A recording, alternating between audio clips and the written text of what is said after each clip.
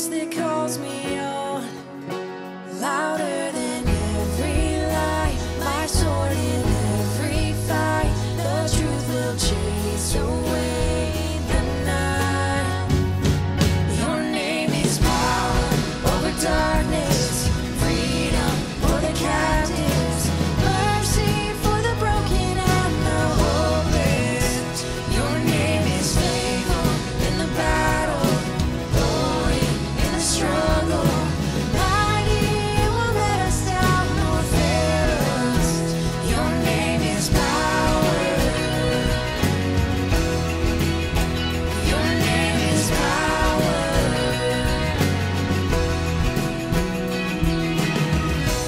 I know it is written, hope is certain.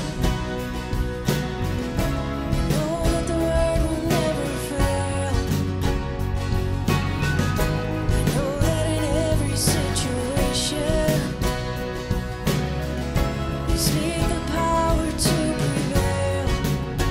Louder than every lie, my sword in every fight. The truth will chase away the night. Your name is power over darkness, freedom for the captives, mercy for the broken and the hopeless.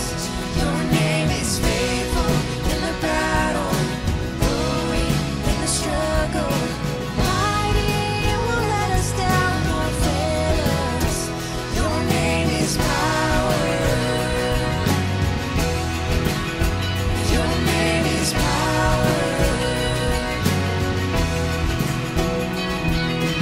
When you speak, you scatter darkness. Light arrives and heaven opens. Holy Spirit, let us hear it. When you speak, the church awakens. We believe that change is coming. Holy Spirit, let us see it. When you speak, you scatter darkness. Light arrives and heaven opens. Holy Spirit, let us hear it. When you speak, the church awakens. We believe that change is coming. Holy Spirit, let us see it.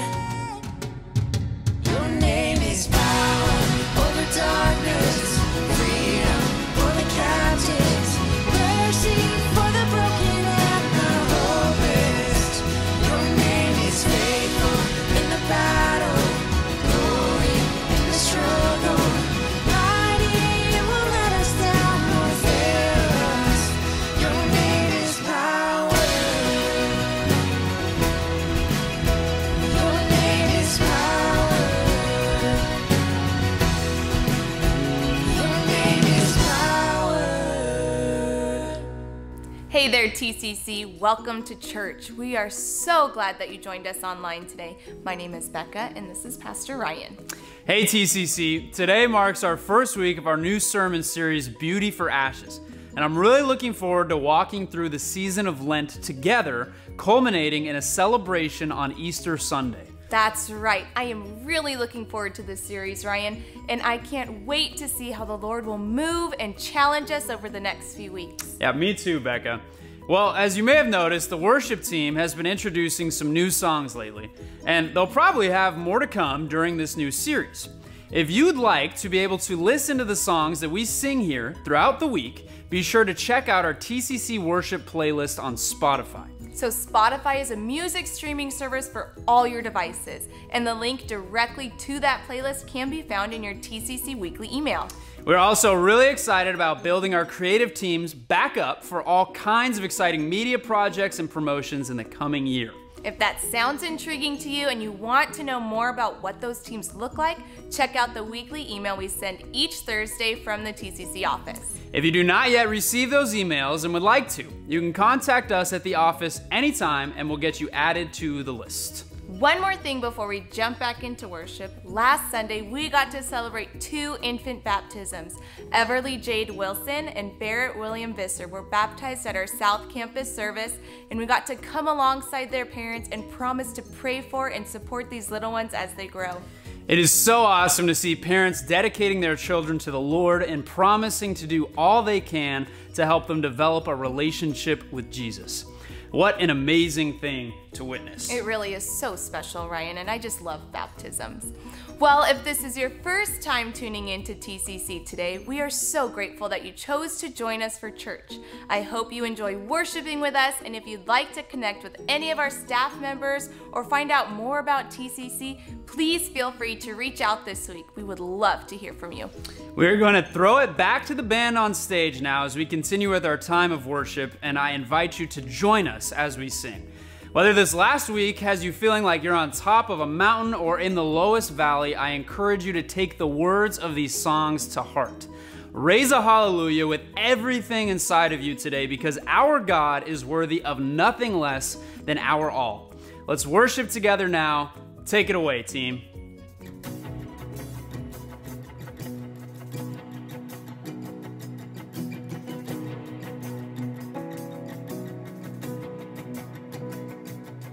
I raise a hallelujah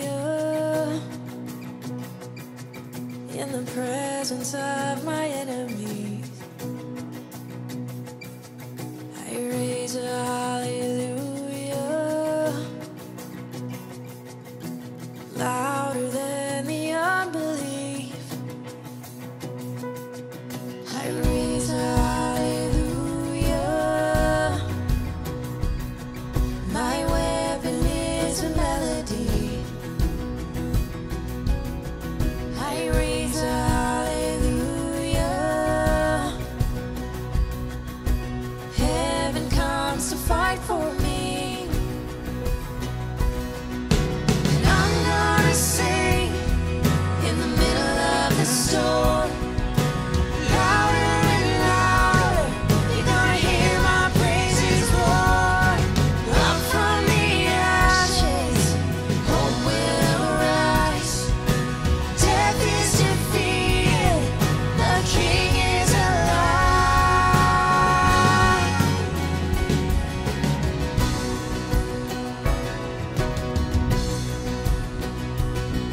I raise a hallelujah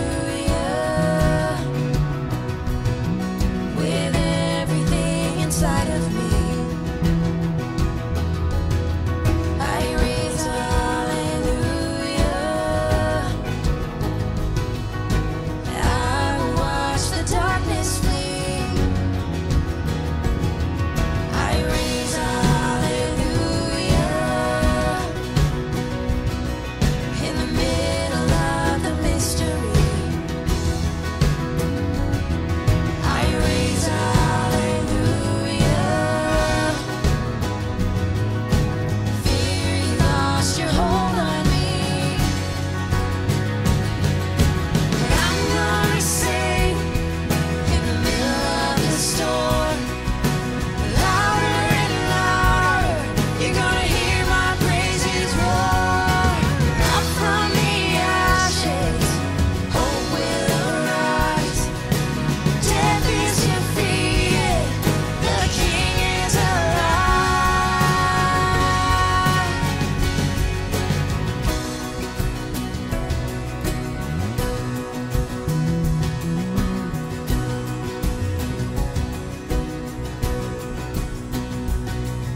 Sing a little louder in the presence of my enemies. Sing a little louder, louder than the unbelief. Sing a little louder, my weapon is a melody. Sing a little louder, heaven comes to fight for me. Sing a little louder in the presence of my enemies. Sing a little louder, louder than the unbelief. Sing a little louder, my weapon is a melody. Sing a little louder, heaven comes to fight for me. Sing a little louder, I'm gonna sing in the middle of the storm. Louder and louder, you're gonna hear my praises roar. Up from the ashes,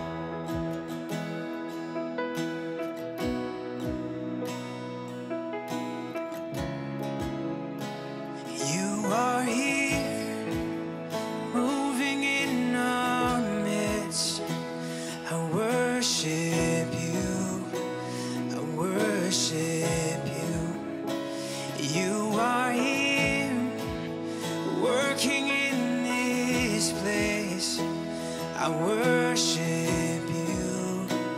I worship you. 'Cause you are waymaker, miracle worker, promise keeper, light in the darkness. My God, that is who you are. You are waymaker, miracle worker, promise keeper, light in the darkness. My God, that is who you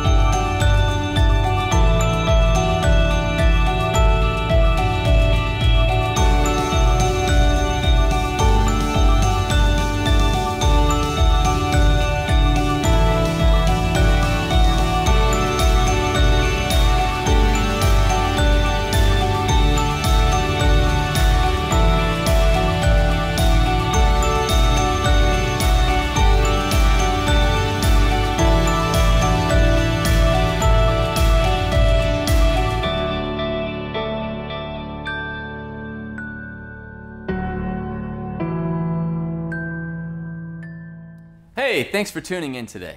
My name is Ty Davis, and I'm one of the pastors here at TCC, and I'm so excited to share the Word of God with you wherever you're watching from. Today we're starting a brand new series on Lent. Lent, literally meaning springtime, is the liturgical season of death leading to new life. Lent confronts us with our own mortality and reminds us that all is not right in the world. Sin is pervasive, and we are humbled by the sorrow and pain of which we hear and see on a daily basis. Lent is a season where we are encouraged to lament and mourn this sad reality. However, it's also a season of preparation as we hold on tight to the beauty and redemption brought through Jesus Christ. While we mourn that all is not as it should be, we also celebrate that He will make all things right. Lent reminds us that our hope resides not in the world as we know it, but in God's beautiful plan to redeem it. Beauty for Ashes is the name of our series leading up to Easter, and today I have the pleasure of kicking us off. You know, I still remember the first time I heard about Lent. I was a freshman in high school, and I noticed a lot of people, including some of my friends, had ash on their foreheads. And I didn't know what they were doing, so I asked a friend of mine what it was, and he simply said, "It's Lent." To which I responded, "No, that's definitely ashes." And the best my friend could do was tell me that it's a church thing. He was a Portuguese guy who went to the Catholic Church, and I grew up in the Nazarene Church, and as a young Christian, I didn't know what was going on, but since it wasn't a part of our tradition at the Naz, I never gave it much thought again. And Lent took on one meaning in my life: the stuff that comes out of the dryer and sticks to your clothes. Flash forward to a month ago, and we're sitting in staff meeting when Pastor Ryan asked what we do for Lent here at TCC, which got us all thinking. You know, this isn't necessarily a tradition of ours at TCC with respect to Ash Wednesday. But as Christians in a diverse community of Reformed believers, Baptists, Nazarenes, and Catholics, among others, I think that it's good for us to know what Lent is all about. So today I want to start our series by defining what it is. Take a look at how it started, examine what it means for us in our denomination, and most importantly, what it means for us individually in regards to our personal walk with Christ. So let's pray and dive right into some riveting church history. Father God, we seek to know You and Your bride, the church, more and more. I pray that You would give us wisdom and discernment as we take in Your word and as we listen to our forefathers in the faith who have gone before us. Help us to better understand Lent for our own spiritual maturity and for the building up and equipping of others during this season. In Your name we pray. Amen.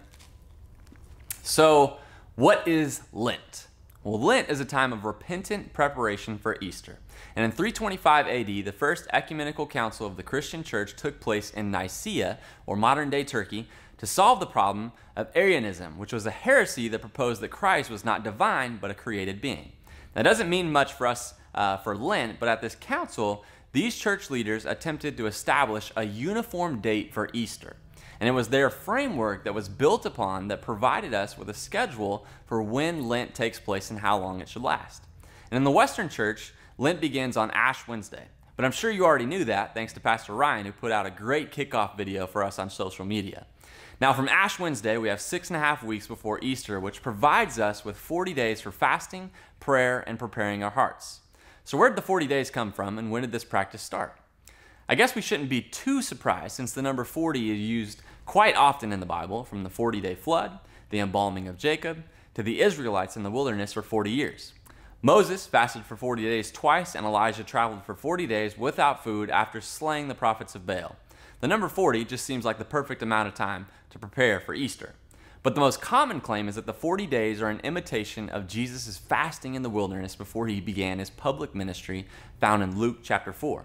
One issue with this notion raised by many Reformed scholars and pastors is that this is the only time that the Bible mentions Jesus fasting for 40 days, and even then, it's only found in the book of Matthew and Luke. So what makes this story of 40 days any more special than the rest of God's work, and is it really the reason for today's Lent season? Well, before the Council of Nicaea, the length of the fast leading up to Easter varied from place to place across generations. In the latter half of the 2nd century, Greek bishop Irenaeus of Lyons and the early Christian author Tertullian tell us that the fasting lasted 1 or 2 days or 40 hours, commemorating the length of time that Jesus spent in the tomb. That's different. Then by the mid-3rd century, the fast was closer to 6 days in some regions, on up to 3 weeks for the Christians in Rome. And by the mid-4th century, 40 days was the new normal just about everywhere. And this new normal took place at an important time because morale in the post-apostolic church was low, and Lent provided a much-needed boost for the church. It became something to rally around together and point them back to Christ.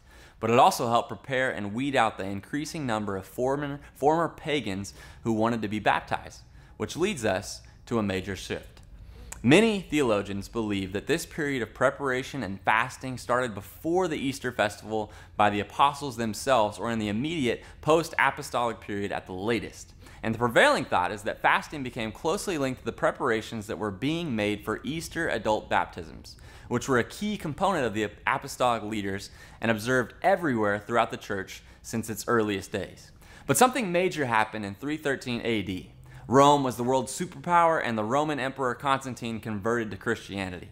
Shortly thereafter, he made it legal for Roman citizens to become Christians, even going as far as to recommend that Roman citizens be baptized. And overnight, the church had an explosion of new baptisms to celebrate. Now, this sounds awesome to a generation and a culture who rarely sees an adult baptism anymore. But as you can imagine, this created a challenge for the church leaders. How was the church supposed to ensure that the people who wanted to be baptized were doing so because they truly accepted Jesus, and not just because Constantine said so, or because they got wrapped up in the excitement of the Easter festival that everyone was gearing up for? How would the church prepare so many adults for this event and ensure that their lives reflected that of a true disciple of Jesus?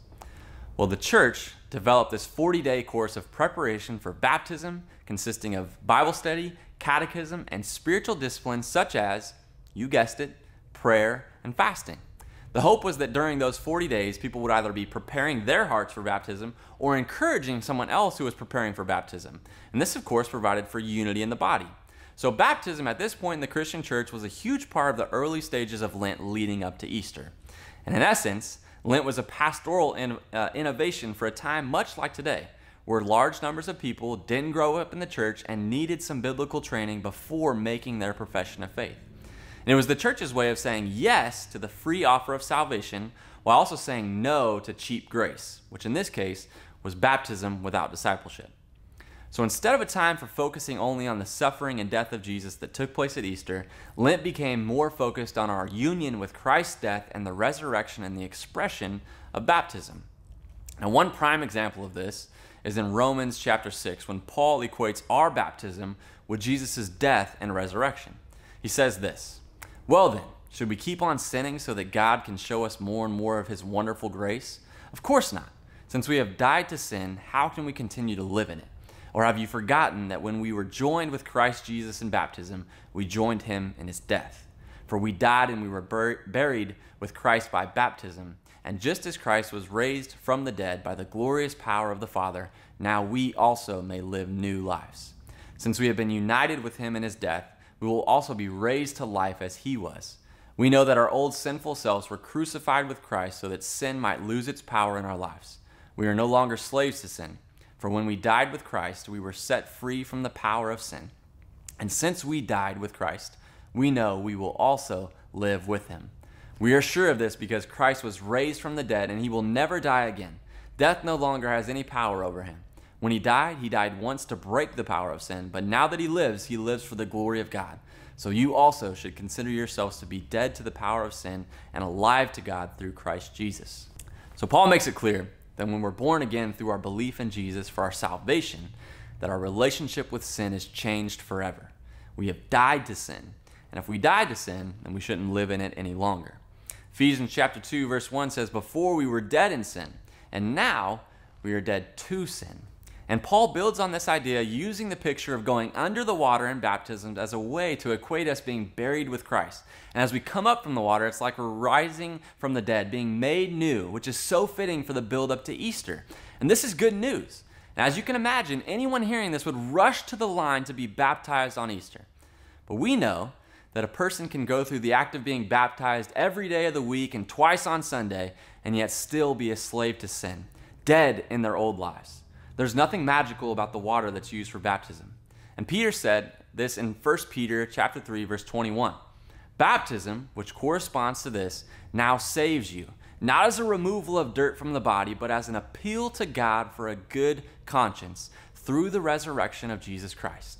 So it's not about the outward sign of the baptism, but the inward spiritual reality that it represents. The only way to overcome the reality of sin, brokenness, and our own mortality is first and foremost done through the redemptive work of Jesus, and secondly, when a person has a sincere, faith-filled request for the forgiveness of their sins and a new heart for the Lord. Wayne Grudem says in his book, Systematic Theology, it's about an inward exercise of faith that is represented by baptism. And that's what Lent was supposed to be, an inward exercise, strengthening our faith muscles through prayer, supplication, fasting, and confession, preparing us to celebrate one of the most important moments of all time.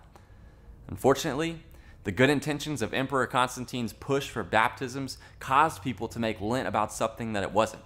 And by default, they were making more of the outward expression of baptism and less about the inward practice of training our faith muscles, denying oneself and turning to Jesus.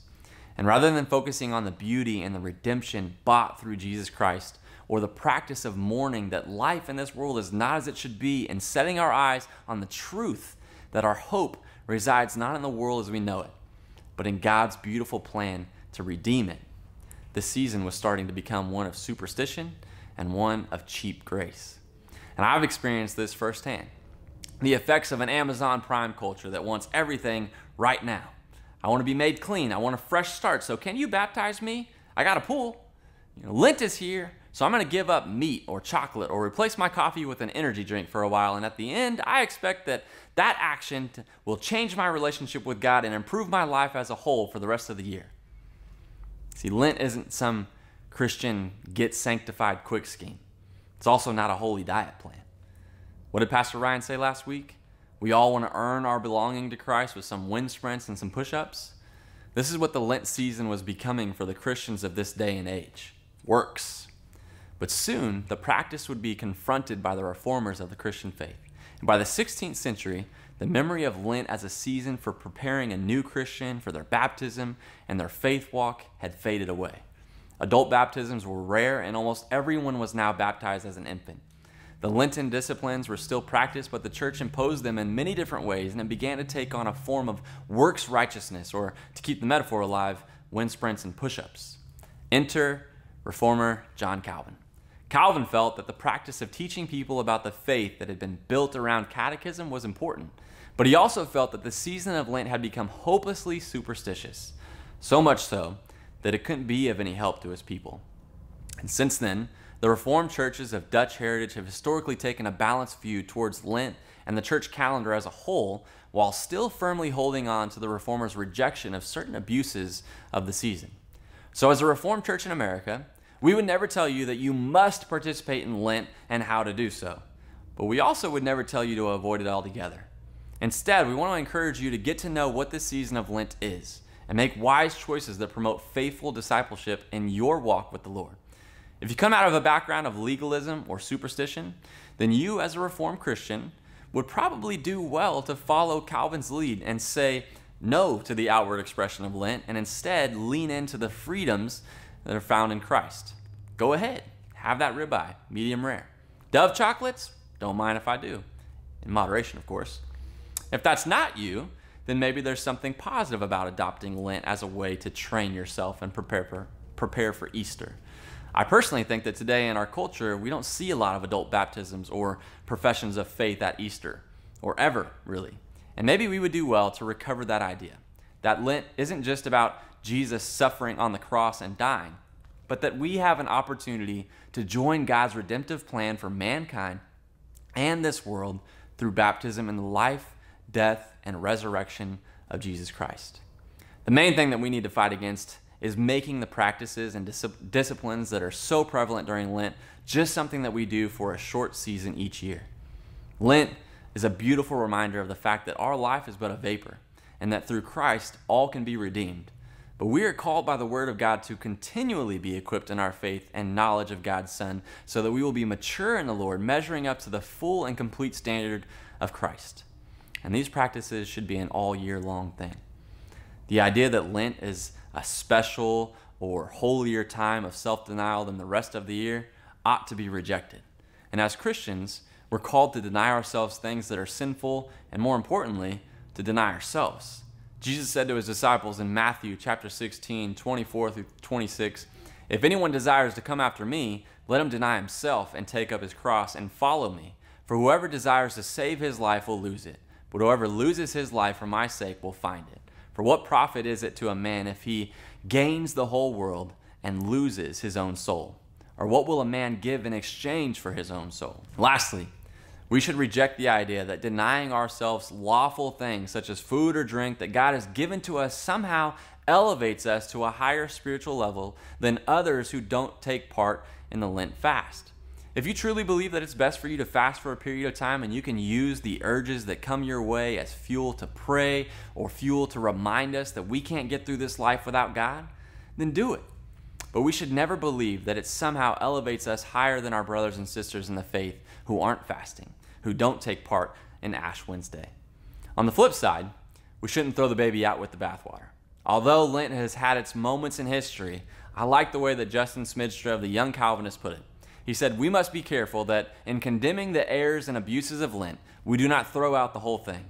We can end up unconsciously violating Christian liberty when, out of a desire to defend Christian liberty from the abuses of Lent, we condemn someone who employs his or her Christian liberty by choosing to do certain lawful things during Lent. Fasting is not only a legitimate practice, it's something Scripture tells us to do. Material things such as food, drink, entertainment are certainly good gifts of God, but who will deny that they can often get in the way of our spiritual lives? How often do we not find ourselves so busy with the affairs and things of this life, with work, with making and saving money, that we neglect our spiritual lives? Material things, good things, always have the potential to clutter up our souls just as they clutter up and accumulate in our houses. Fasting helps us unclutter and move our focus away from the material things to spiritual things. Lent offers a time to do just that, if we do so with the right motives. There's a lot of black areas when it comes to observing Lent, but there are also a number of legitimate gray areas that we ought to leave in the realm of Christian liberty. Whether we consider Lent something not worth observing, or if we use the season as an opportunity to devote ourselves to prayer and meditation on Christ, we must always do these things out of a right heart with spiritual motivation. So, this season, really consider what Lent is all about. Be prepared to answer people's questions about Lent, about the ashes, about why you are or aren't giving something up. Think about how the spiritual training of fasting, prayer, almsgiving, preparing our hearts, and what making a profession of faith could look like in your life. Work diligently to ensure that Lent doesn't become something that points to your own works, but instead points others to the grace that so freely washes over us because of what Jesus did on the cross. Let it point people to the hope that is found in our chance for a new life because of what Jesus did when death was arrested that Easter morning. Let's pray. Father God, we need you. As we walk through this season of Lent, you point out the clutter in our lives. Show us the areas where our priorities have become mixed and help us to discipline our lives in such a way that you become the head of our lives once more. Refocus our hearts today, Lord. Help us to be more aware of the people whom your heart breaks for. Remind us that you came to us, and therefore we should be good neighbors and go in love to others in need. Be gentle with us, Lord, as we lament our shortcomings and sinful desires. We are weak, but you make us strong. To you be the glory and honor for all our days. Amen. Let's worship God together.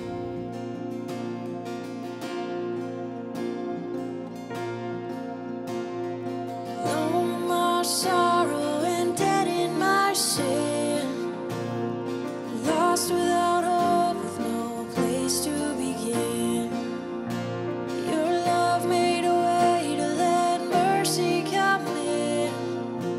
When death was arrested and my life began, ash was redeemed, only beauty remains. My orphan heart was given a name. My mourning grew quiet, my feet rose to dance. When death was arrested and my life began.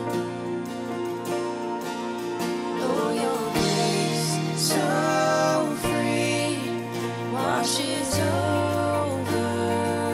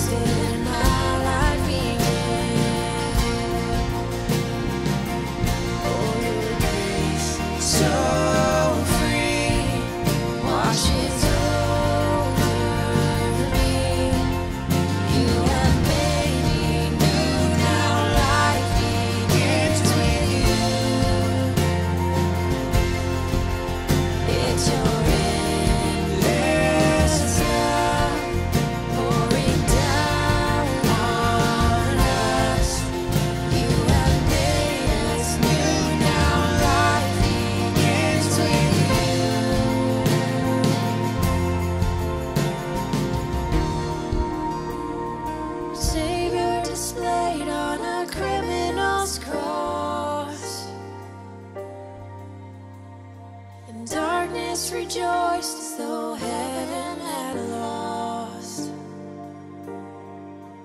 But then Jesus arose with our freedom in hand. That's when death was arrested and my life began. Oh, your grace so free washes over me. You have made me new, now life begins with you. It's your endless love pouring down on us.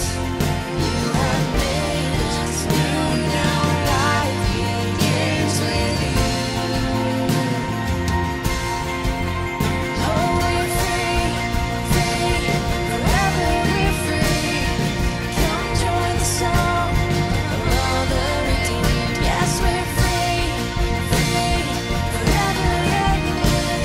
When death was arrested, my life began. We're free, free, forever we're free.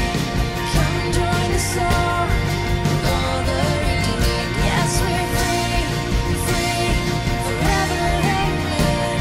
When death was arrested, my life began. When death was arrested, my life began. When death was arrested, my life began.